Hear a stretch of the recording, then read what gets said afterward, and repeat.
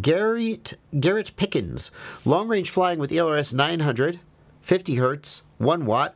I have full LQ and never lose signal, but I randomly get RX loss on the OSD, telemetry packet rate issue, or something else. You and Blunty are always great to help. Thank you for $10, Garrett Pickens. If you're getting RX loss in the OSD, that's not a telemetry issue. Because the OSD is showing what the flight controller sees. The flight controller is having RX loss. Telemetry is coming back the other way. So that's not it. That's a tricky one. If you have full LQ, then you shouldn't have any packet loss and certainly not enough to get RX loss. LQ is generated by the receiver. So LQ is a stat generated by the receiver and sent over the wire.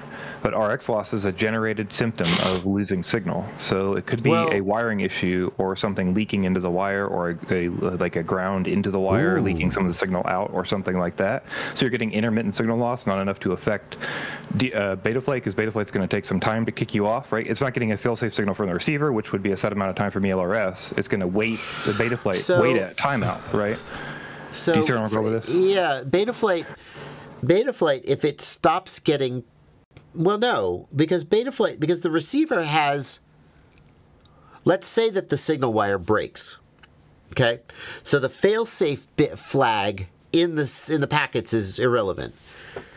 Betaflight will realize at some point that the packet rate is too low, it's not getting packets, and it'll RX loss.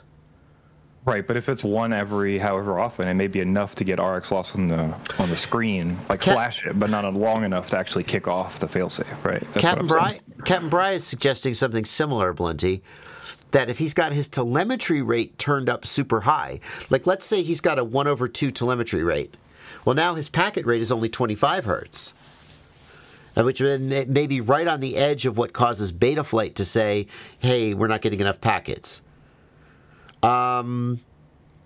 Set your telemetry rate to standard if you haven't already done that, so that it'll auto scale to the packet rate and not be too high. Or set your telemetry rate like 1/32 or 1/64 or something, so that your telemetry slows down, and see if that fixes it. That's valid. I mean, who would know better than Captain Bry? Also, just in case, this could be a random bug on a random version, so make sure you update it. Because you're getting this issue, I would go ahead and update the receiver.